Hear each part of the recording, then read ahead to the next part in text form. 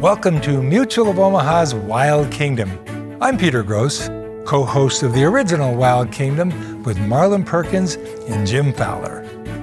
Most of us have seen movies or television shows where sharks have been portrayed as marauders who prey on unsuspecting swimmers or smaller fish in the sea. But many Wild Kingdom episodes illustrate how sharks and other predators are an important part of the food chain in our underwater world. Oceans cover 70% of our planet, yet we still have much to learn about this important ecosystem. Modern technology has enhanced our ability to study the oceans with minimal disruption to their habitat. Human involvement and recent legislation to protect underwater creatures allow for the resurgence of these many species. There's more good news to come in the Wild Kingdom, so sit back and enjoy Mutual of Omaha's Wild Kingdom right here on RFD TV. Mutual of Omaha's Wild Kingdom is presented by Mutual of Omaha, people you can count on.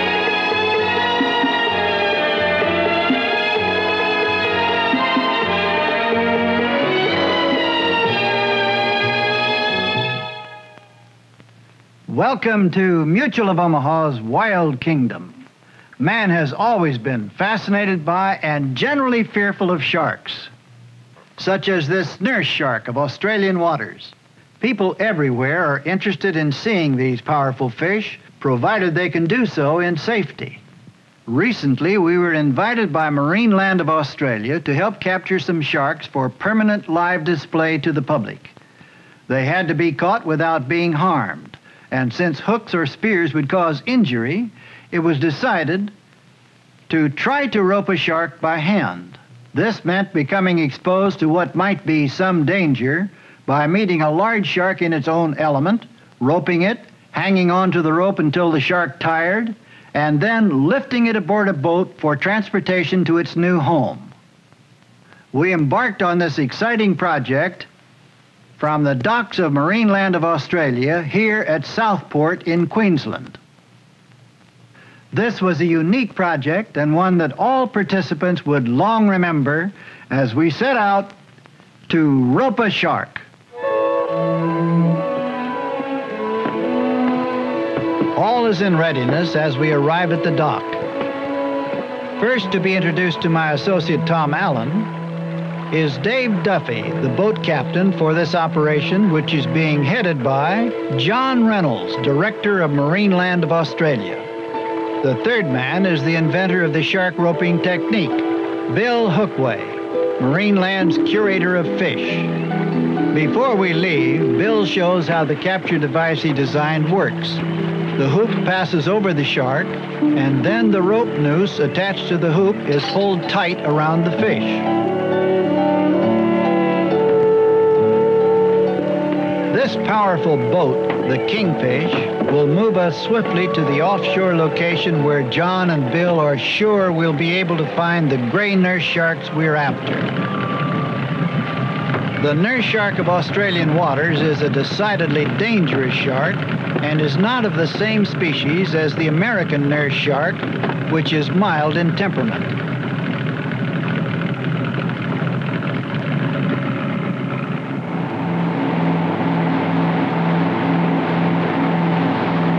A good deep-water channel abuts the Marineland property, and if we do return with captive sharks, we'll be able to transfer them to holding tanks with a minimum of difficulty.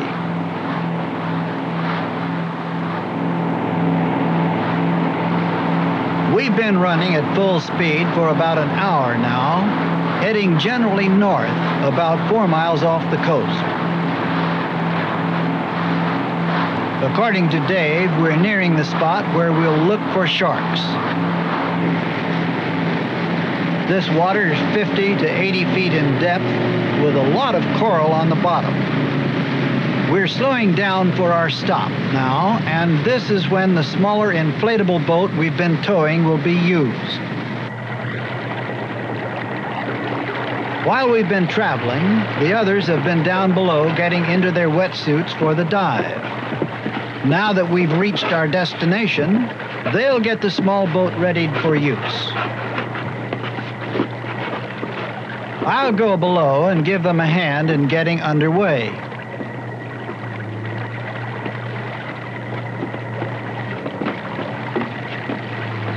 John Reynolds and Bill Hookway have found that it's much simpler to work out of the smaller boat when diving for sharks. For one thing, the smaller boat provides greater maneuverability in the event that they don't discover sharks at the first location where they dive.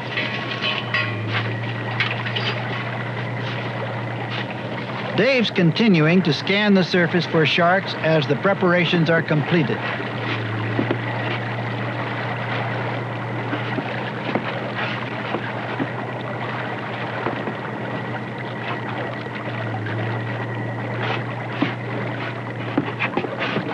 Now they'll move off a short way for the dive, and at the same time, we'll stand ready nearby.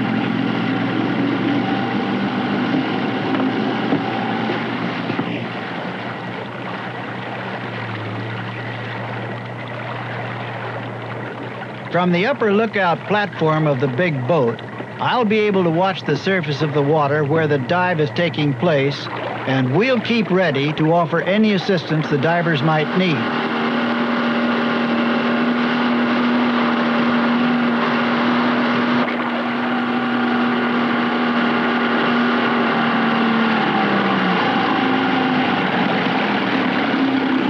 They've gotten into position, and Tom Allen's setting the anchor.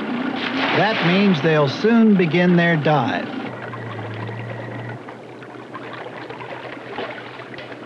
Our air tanks will allow us to stay below for the better part of an hour. Although Bill, checking the capture hoop a final time, is sure we'll encounter sharks long before that.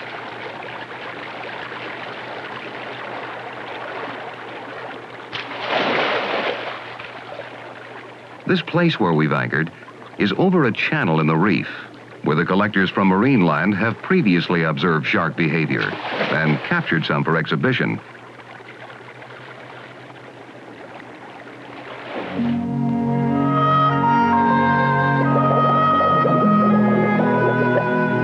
As always, there is a profound exhilaration at moving deep into the marine world. An aura of peacefulness surrounds us as we enter a veritable garden of coral formations and marine plant life and multitudes of colorful fish, which are scarcely disturbed by our alien presence.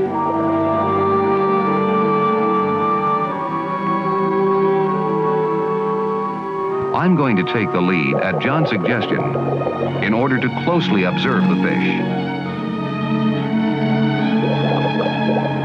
We're moving toward an area where Marineland scientists have often before seen a variety of shark species, including nurse sharks. But thus far, we've encountered only the smaller reef fish, such as these beautiful specimens, called glassy sweepers.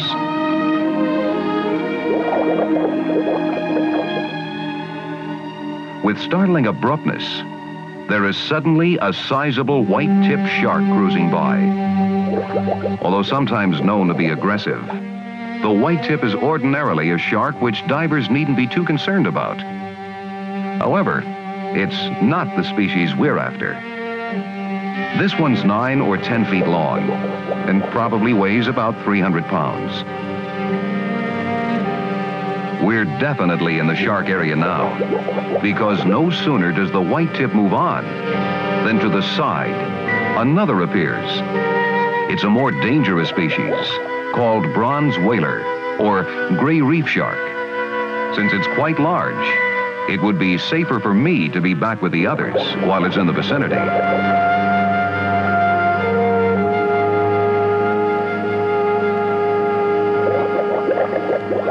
Now that we've reached the edge of the region where the sharks seem to be congregating, we'll move deeper into the channel and keep alert for nurse sharks. A bronze whaler and a white-tipped shark had already been sighted by Tom Allen and the men from Marineland, and now Tom was confident they'd soon be encountering the gray nurse shark. The sense of tranquility we experienced as we first began our dive has been replaced by an electric excitement. The knowledge that at any moment a huge shark might appear from out of the dim distance or from behind a coral formation has made us even more expectantly alert. It is Bill Hookway who detects a movement, which turns out to be just a large loggerhead turtle.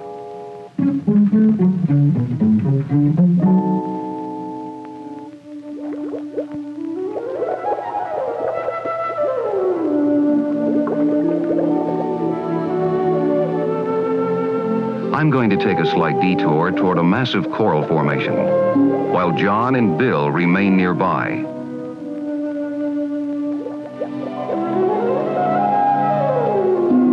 At the base of the formation, fairly well camouflaged beneath the sand, is a huge black stingray.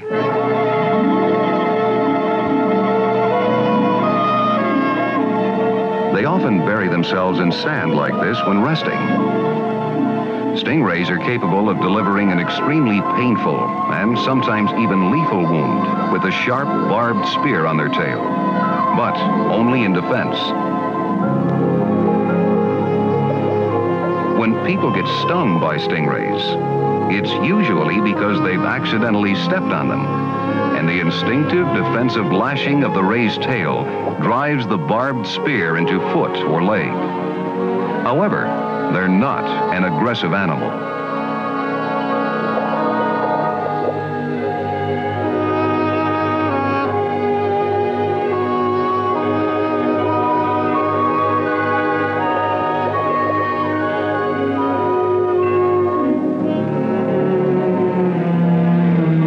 The sudden spurt of speed it put on easily leaves me behind.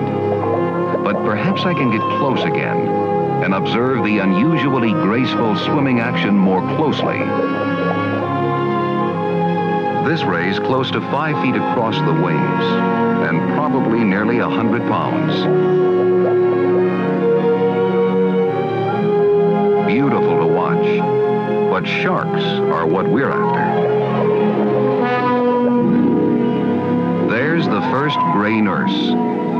It's close to 10 feet long and too big for our holding tank. But where there's one, there should be others.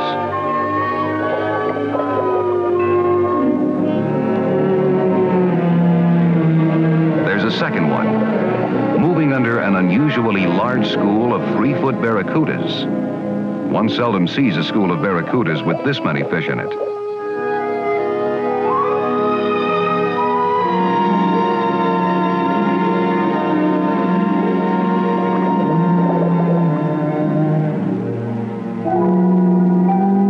The third nurse shark is about 9 feet long, and that's the size we want. Bill and John have seen it too, and they're coming in my direction now.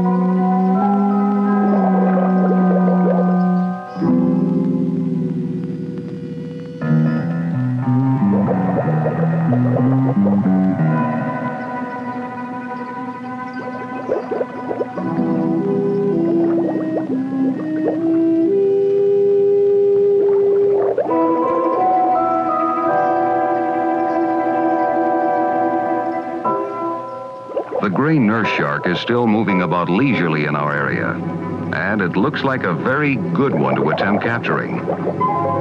Bill still has the hoop, and John is behind to help in holding the shark once it's been roped.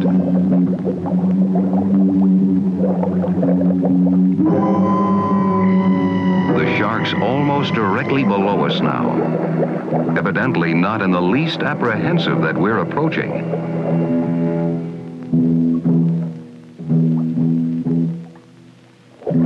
The trick in roping such sharks is for Bill to extend the hoop down in front of the fish so that it swims through the opening. Then he pulls the loop tight when the hoop's between the two dorsal fins.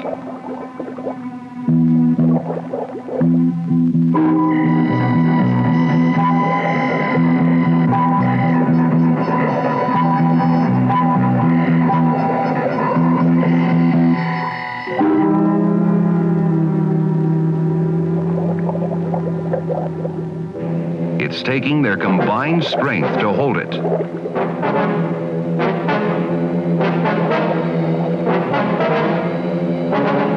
The important thing is not to allow any slack in the rope. If that occurs, the shark can turn and bite the rope in two or slip free of the loosened noose.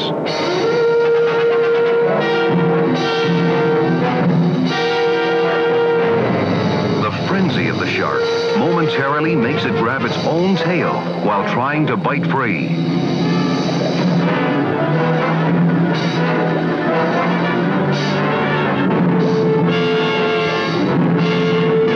The noose has slipped. We've lost it. All it took was an instant of slack in the line.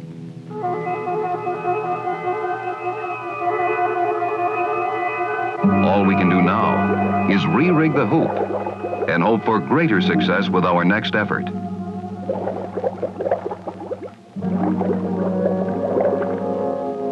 Another shark is here, but it's too big for our tank. And there are plenty of others around. So it shouldn't be long until we find one that is ideal.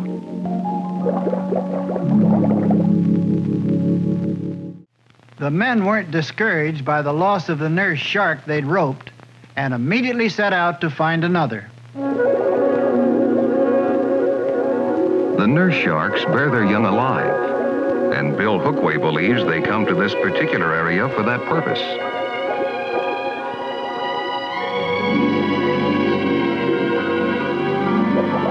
Again, we continue to move along in search of an 8-footer and pass through large schools of small fish.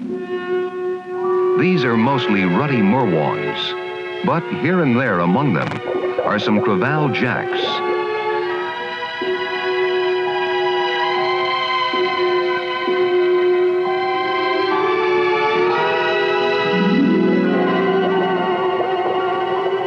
It's just as we move into a slightly deeper area that we encounter another gray nurse shark. This one's a little over 8 feet long and probably close to 200 pounds.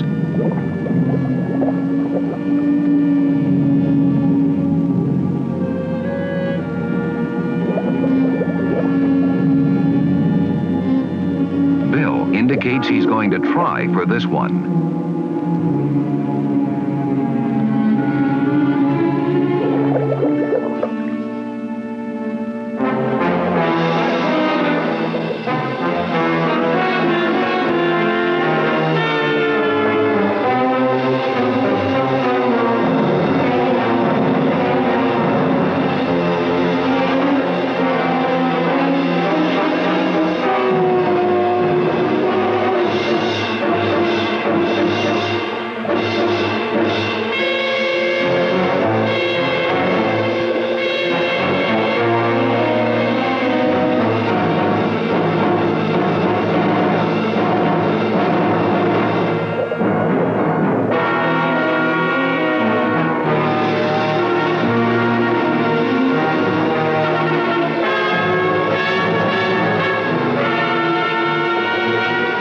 The shark is suddenly struggling much less and seems exhausted.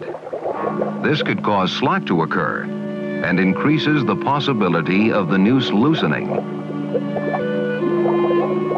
I'm going to move down to check it out while Bill tries to hold the rope taut. Fortunately, the noose is still snugged tight, and I've picked up the trailing end in case my weight is needed on it. The Australians also call this species the ragged-tooth shark, and with good reason. Although it's not struggling at the moment, this shark's still far from being subdued.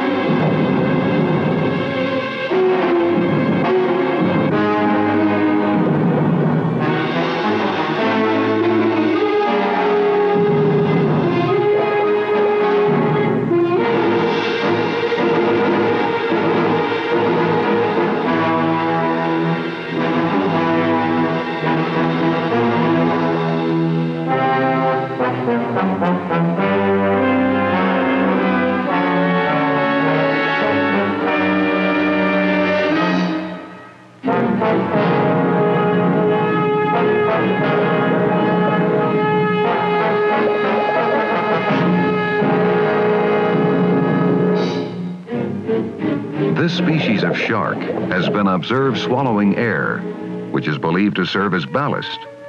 And when exhausted enough, the shark will belch out that air from its stomach.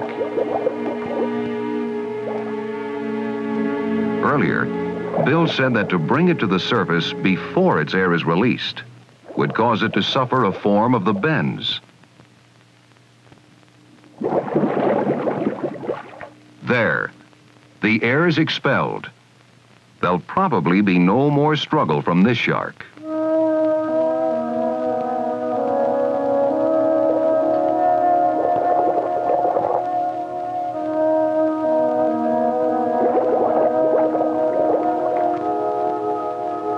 The men can now bring their exhausted but otherwise unharmed captive to the surface, where it will quickly recover in the holding tank.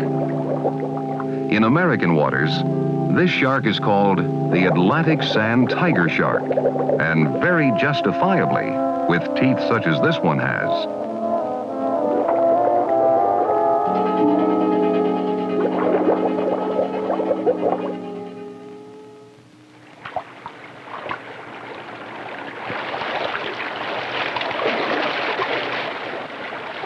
The difficult part of the job is finished. We'll keep the shark suspended just below us until the big boat arrives. Now that the divers have returned to the surface and are getting into their boat, Dave will take us back to them.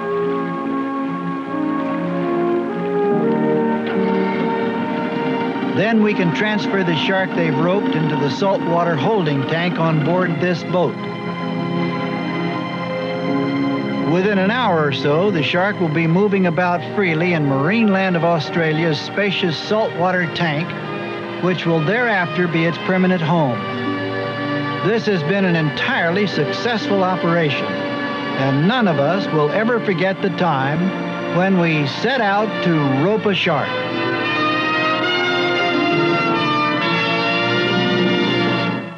The large Australian nurse shark was just one of several sharks we roped and brought uninjured into captivity.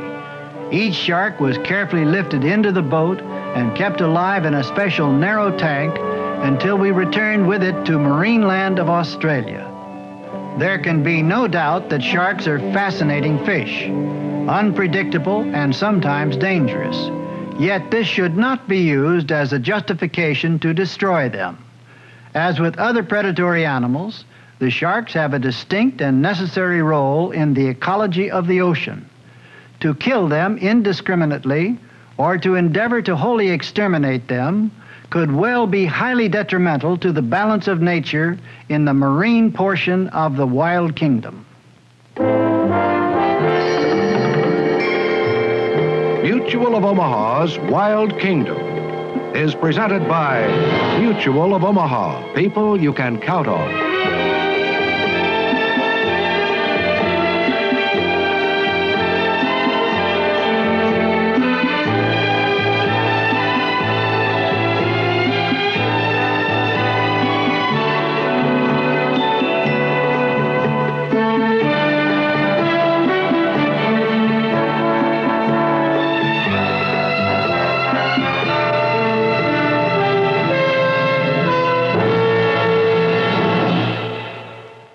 Mutual of Omaha, helping people find Medicare solutions for over 50 years. To learn more about plan options or how to protect your kingdom, contact us today.